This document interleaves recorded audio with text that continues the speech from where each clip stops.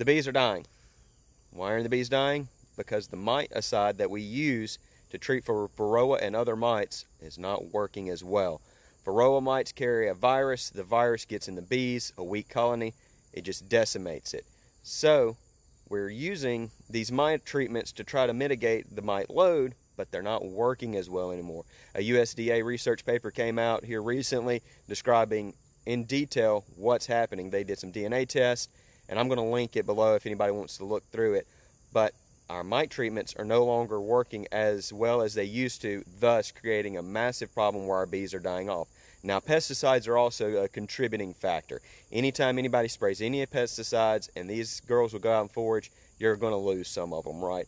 But pesticides in conjunction with miticide not working, in conjunction with virus, is why we saw that massive bee die-off this year.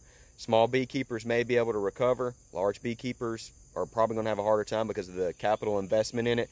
But if you wanted to know why, that's part of the puzzle. And I'll link it below. And as always, have a blessed one.